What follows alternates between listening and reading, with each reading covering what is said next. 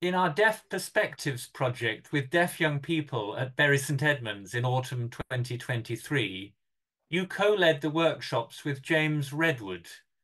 What were the benefits and what were the challenges of working with another musician who is not deaf?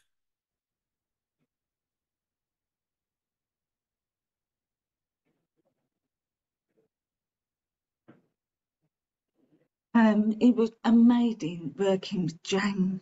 James is such an incredible composer. I love how he took on young people's ideas and then put it together and make it into such a big orchestral piece.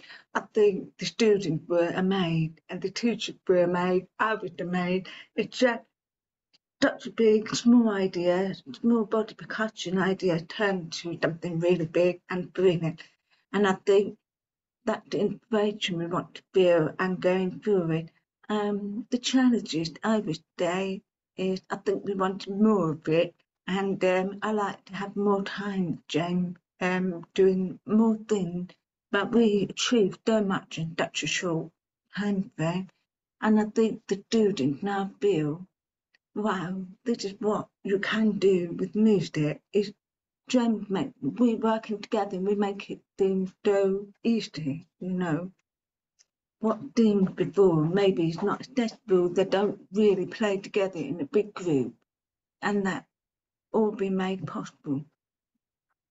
I think it's fair to say that James learned a lot from working with you too. Yes, it's more about communication, isn't it? You can't just talk and walk away, you have to make sure that the student can see you. And also use your hand a bit more, point and gesture, understanding how to work with the BSL interpreter, thinking about our aesthetic needs as well. We want things to be written down sometimes, we like to do something in paper, giving pointed or themed section in sign language like snowball battle and things like that, port and cool. We wanted to do a bit of styling. So I think we learned more about communication at its best. Brilliant, thank you. There were many beautiful moments in the co-creation process with the deaf young people and the players from Britain Symphonia. Were there any things that were really magical and special that stood out for you?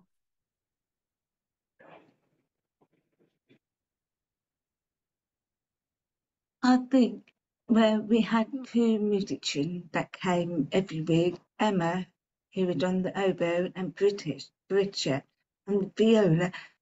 They are the two unusual instruments. It's not an instrument that we see every day, and just such a nice style and instrument to be part of.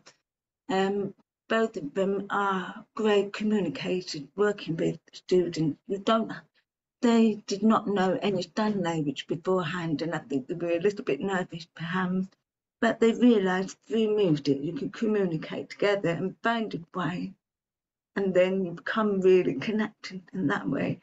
So yeah, I think when I look back, I think about how we communicated together through music and made friends in that way. One thing that I was struck by, Ruth, was the excitement in the audience as well as amongst the performers. I think everybody was just blown away by what the young people could do together with the orchestra, and it made something really special in the room. Did you feel that as well? I agree. I think because we had a massive screen, didn't we, of pictures and images of Broughton Berry photos, and Broughton Berry was the local photographer in their area. And back in those days, photography was just developing, and he captured the area, and he was deaf as well. Such a great role model. I think we were all feeling it. And to have this photo also captioned and words, which made it accessible for them, the audience who were deaf, coming to watch it and following our journey. We had so much to offer. We had solos, we had group work, we had picture, we had presentation. all of that in 1 hour. Certainly, I've been producing projects for many, many years, but for me, it was a very special night and one that I'll never forget. That's really good to hear.